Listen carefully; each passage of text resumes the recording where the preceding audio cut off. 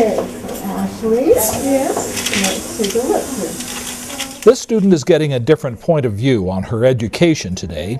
She's a student in the Granite Technical Institute's Dental Assisting Program. Here, high school students are trained in a functioning dental clinic, sometimes in the chair, sometimes over it. From this point of view, as well as from this point of view, they fine-tune their dental assisting skills and prepare to take well-paying jobs in clinics throughout the state. Here, students alternate between patient and practitioner. It's one thing to have your teeth cleaned, it's another thing to do the cleaning. Okay, Ashley, see this? That's where you missed on your corona polish. Okay. Having the clinic in the classroom is such a benefit to the students.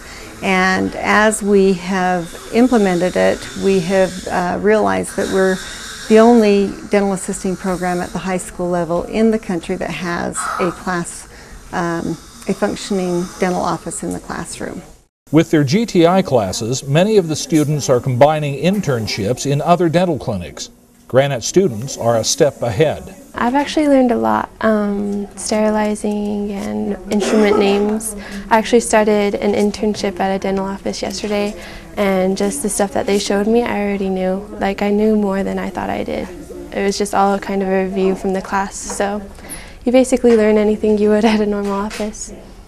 Outside of class time, when this dental office is open to real patients, the students get real-world experience assisting Granite's dentist. Then, when they enter an internship or paying job, they're ready to go to work. It prepares them for going out into the offices. They sit down with the dentist, they do the procedure, and then when they're through, they're going, oh, God, that was scary, but it was fun, and it wasn't as bad as I thought. Okay, so you still have some stuff down in there? I just like the hands-on. I like working with my hands and seeing the patients, the interaction with the patients, and just stuff like that. I want to become a dental hygienist, ultimately. I would love to find a job just working as a dental assistant through high school.